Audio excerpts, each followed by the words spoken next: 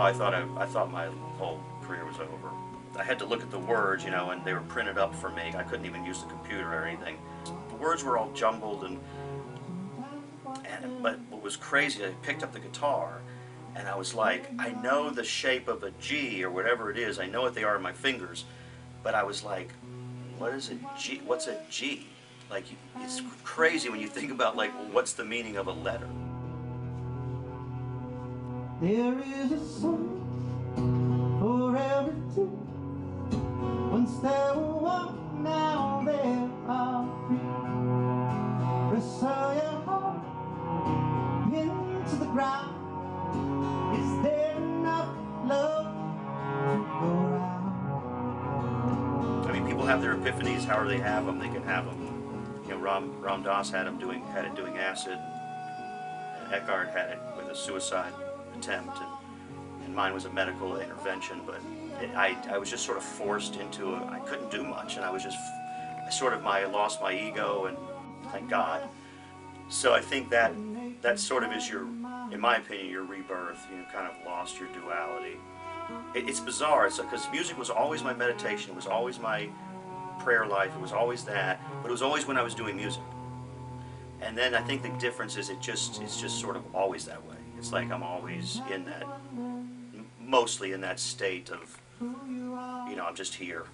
I was kind of sitting in the back porch of a place we lived, and I was just looking at the, you know, I couldn't really do a lot, but I would sit there, and I could take care of myself and all that, but my mind just couldn't really function, and I think God was just shutting it down. It was just like, there's no time, you don't need to function. Like, you just need to stare at that tree for 3 hours. And there's a lot in a tree. It's pretty crazy.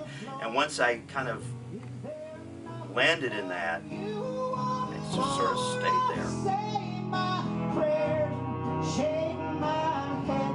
I was looking for reasons to drag my ass out of bed.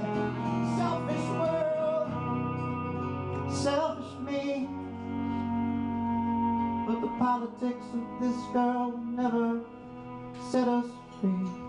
The true thing in music and in art, you know, a lot of it is to eliminate yourself so that you can receive things that are higher than you. That's always the way I've always gotten to things, and so that is very meditative.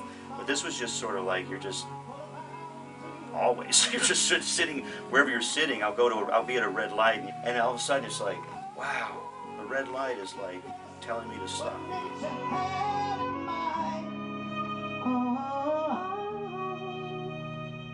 My whole thing now is I just think it's all about to follow the good. There's a Thessalonians, I think it's Paul's letter, where he says, you know, we can't fight evil with evil, or that we all have to follow the good, and you know. So I think that's just kind of, to me, probably the rest of the intention of my life is just to follow the good.